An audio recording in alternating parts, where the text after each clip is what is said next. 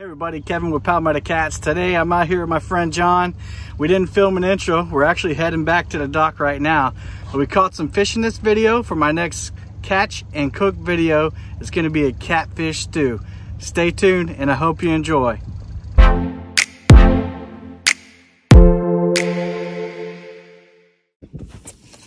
All right, first fish on. First fish on. Ooh, he's already on the top of the water out there.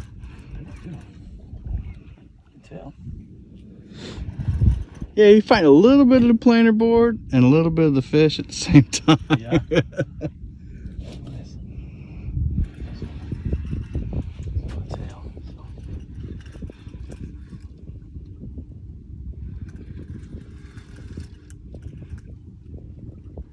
Oh, got another one biting. Oh, there we go. Oh, that was a garfish. Oh, was it? No, this one's not though.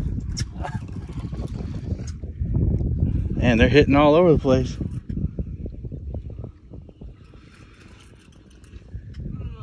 I think it's a planer board too. Oh yeah.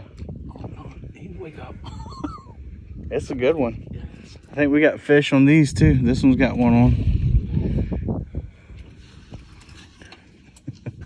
Bring the net. Yep, we'll get it.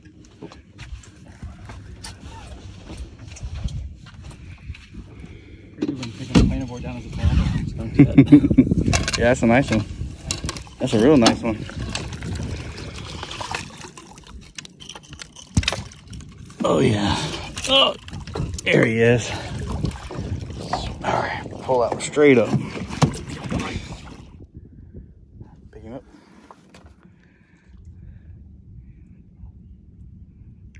Hold it, hold it, hold it. All right, John's mammoth 32-pound beautiful blue right out here at Lake Moultrie. Yep. Here he goes, back to the deep. Hey man, that's not bad for a first catch of the day. Well, it took long enough from your first one, but we got another one on. There we go. Just being dead weight right now. Get your hat on from Texas. Turn it on and turn it sideways to lock it. Keep the sun out of my eye. Yeah. Yeah, he's coming towards us, so I have no clue. He doesn't know he's hooked yet. Got a few head shakes. He's a blue cat. Is that how you tell them apart? Yeah, they'll shake a lot more, roll and stuff. He's coming right. He's not too bad. No. Suppose we gotta go get the net. Oh, there's another one. Get him, John. Go ahead and get him. Real. I guess that's a good thing to Yeah, he came off. Yep. Yeah, just set it there. Maybe he'll come back. Probably a garfish, maybe.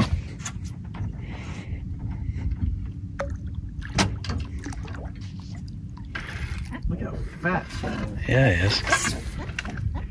That's one of the little ones that I was telling you about that are eating that didn't spawn. Yeah. And gorging themselves. Oh. Going on? There he is. Go for it.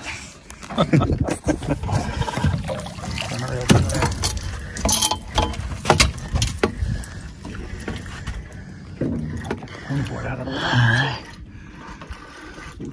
Yep, that's a fish. I see him back there flopping. Yep. I think we might be able to get the planer board before it breaks. Catfish drama. Gotta love it. Another eater size. Probably just grab the leader on that one and bring him in.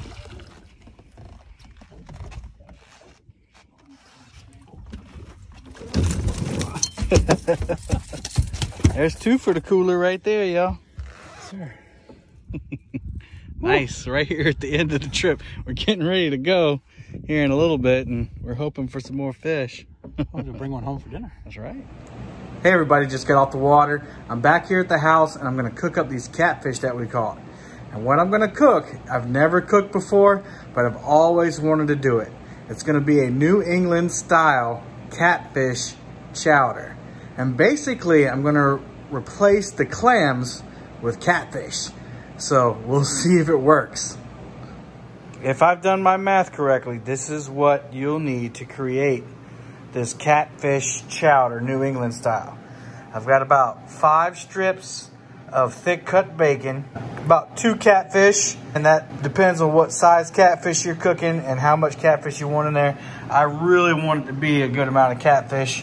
Got 2 sticks of butter, a cup of flour, some salt and pepper, some Creole seasoning, baby red potatoes, that's 2 cups of potatoes chopped into little squares, chicken broth, onions, and heavy whipping cream. Now you can add celery. I'm just not a big celery person. So I've already chopped everything up, got everything measured out. You will need a saucepan and you'll need a couple of skillets to cook everything up, but I'll show you exactly how we do that. So the first thing I'm gonna do is cook up my catfish. Normally, when you're cooking clam chowder, your clam strips or your clam pieces come pre-cooked. So we're gonna have to cook our catfish most of the way through. So I'm getting a pan hot right now. I'm gonna throw in a half a stick of butter and cook my catfish most of the way through. We don't want it all the way finished because it's gonna cook in the chowder itself. While that catfish is cooking, I'm going to go ahead and cook my bacon pieces. And I've just put these in a saucepan and I'm gonna put them on the back burner back here and cook the bacon most of the way through as well. Again, you don't want to cook it all the way through because it's going to continue to cook as you add ingredients. Fish in.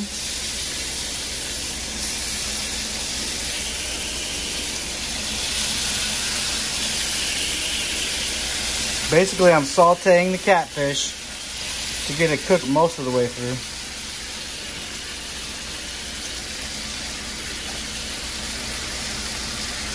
I want my seafood to have some good taste, so I'm adding some Creole seasoning to this catfish. I usually use Old Bay, but because of the pandemic, everybody's sold out of Old Bay.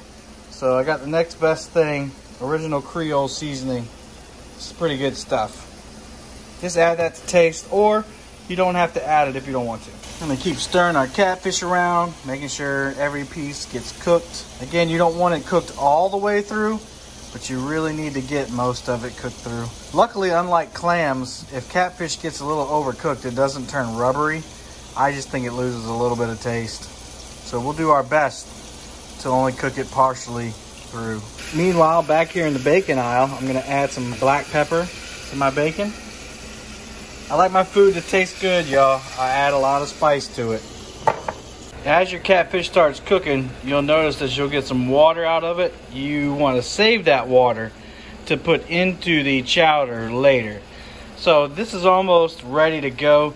I'm basically just looking for any pieces that haven't cooked at all, that all the edges are turning white. That will make sure that everything is cooked partially the way through. As you can see, I've transferred my bacon pieces into the skillet. I've set my catfish off to the side, and this is gonna allow the bacon to cook a little better, but it's also going to allow me to add my onions in. We wanna cook these onions down. I'm gonna let these onions cook a good little while with this bacon. I don't like to actually crunch down on onions, so I just want the flavor of the onions in the chowder. So I'm gonna let these cook down, let them get translucent and kind of mix with the flavor of the bacon. And then I'm gonna pour in my catfish juice and some chicken stock and let that marinate and let everything just kind of coagulate together and get all juicy and good tasting and whatnot. Again, this is an experiment, so we're gonna see what it tastes like. Meanwhile, over here in saucepan land, I've added the other stick and a half of butter. I'm gonna let that melt down, and then I'm gonna start creating a roux with my flour. All right, so now I'm gonna add in my potatoes. It's 2 cups of potatoes. I used baby reds. You can use whatever you like. I left the skin on the outside just for color. This soup is gonna be a very white, pale looking chowder. Hopefully that red will shine through and make it look a little bit more appetizing. Now what I'm gonna do is I'm gonna use a strainer to pour my catfish into so that all the good juices will go down into this potato mixture. Yummy. And for the chicken broth, I'm just gonna put just enough in to cover those potatoes up. I don't like to use water because there's no flavor in water. You can replace it with beef broth, or you can use water if you'd like. I'm gonna cook this mixture down until the potatoes are nice and soft. You don't want to bite into a hard potato in a chowder, that's for sure. All right, I got my butter melted. I'm gonna pour in my flour, my 1 cup of flour in here. It's looking mighty fine, mighty fine. Now we're gonna get our heavy cream and add it into this roux to get that chowdery look, that texture that a good clam chowder has. I'm just gonna add a little bit at a time and then stir it in. Add a little bit, stir it in.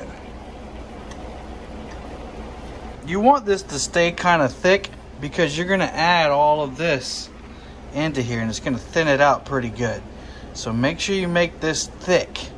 Don't worry if it looks more like mashed potatoes than a soup. While you're cooking, everything's gonna look and smell so good that you're gonna wanna take a bite of this catfish, but don't do it. Because remember, we didn't cook it all the way through.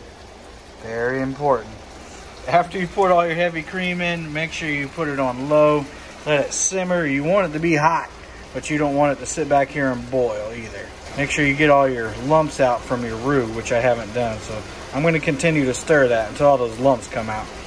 So remember in the beginning when I told you this was an experiment? It's just that. So I don't mind telling you what I may have done wrong or what I will definitely do different next time. What I'll do different next time is I will boil my potatoes first because they're taking forever to soften up. And I believe it's diluting the bacon taste because I'm having to add more chicken broth. And so I'm losing that onion flavor and I'm losing that bacon flavor because I believe it's evaporating out. Haven't tasted it yet because I've never made it before, so we'll see. I'll keep you updated. All right, now that everything's cooked up and ready to go, I'm gonna start blending ingredients. First, I'm gonna pour this bacon, potato, onion mixture into a pot. Next, I'm gonna pour my catfish into the same pot. Then, I'm gonna take the cream and roux and pour that in there. Lastly, we're gonna take our salt and pepper mixture and we're gonna pour that in. We're gonna mix everything up and put it on medium heat and make sure that that catfish finishes cooking the rest of the way down. So brutal honesty update, it tastes really good actually, but I've had to add quite a bit more chicken broth because it was a little too thick. I think cooking those onions and those potatoes so long kind of evaporated most of the juices that I was going to use to thin this up. So I just had to add some more chicken broth, but man, it tastes so good. The flavor is good. I'm not finished cooking it. I just tasted the sauce, the chowder right now. Now I'm gonna make sure that catfish is good and cooked before I actually start eating it. All right, everyone, here's the finished product. Oh, look at that. This looks delicious. And it tastes great too. I'm gonna put some in a bowl. My wife just got home, so we're gonna see what she thinks. She just cut me some fresh green onions from our garden, so I'm gonna add those to the top. You can also add a little bit of cheddar cheese to the top if you want. All right, here it goes. Let's see what she thinks. Hey, honey. Delicious. Here we go. Good? Still hot? Melt in your mouth. It's really good. It's the best. It's really creamy and just perfect salty. And the onions are good and the bacon is good and the fish is all melty. It's really good. I might eat this. She's hungry. She just got off work. All right, everyone. I think it looks great. It tastes great. Anna's over here chomping down on it. She's starving, so that helps it a little bit.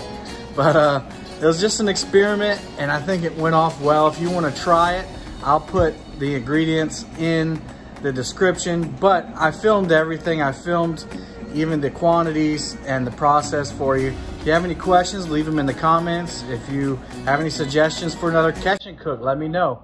Until next time, happy fishing.